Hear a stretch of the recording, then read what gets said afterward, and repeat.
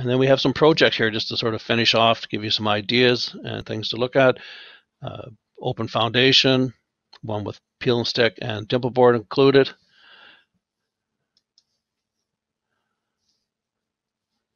Some more, and then the finished one. I tell people on the bottom right that you can tell, the only way you can tell that's an actual ICF building is the fact that when you slam the front door, nothing in the house shakes.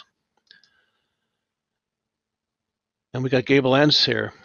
One of the things with the gable ends, we used to spend a lot of time and form on both sides and then have plywood ready. So you'd vibrate, you put the concrete in, you'd vibrate, you'd slap a piece of plywood in there and move on up.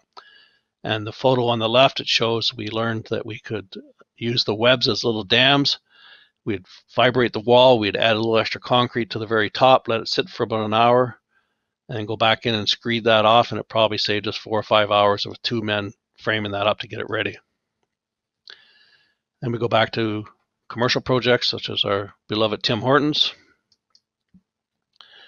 Some commercial strip malls, very big projects, go up relatively quickly using the forming system.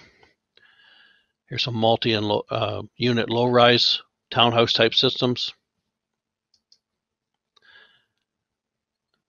Multi-unit high-rise such as student residence, very common. They've been using ICF. Here's agricultural. This one happens to be a potato barn. And what they liked about this was it gives them full climate control inside of that building, which helps minimize the rot of their product. Hospitality industry, the hotel industry.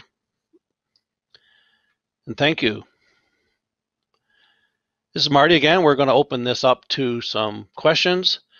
And always know that the Amvic team is here to help you.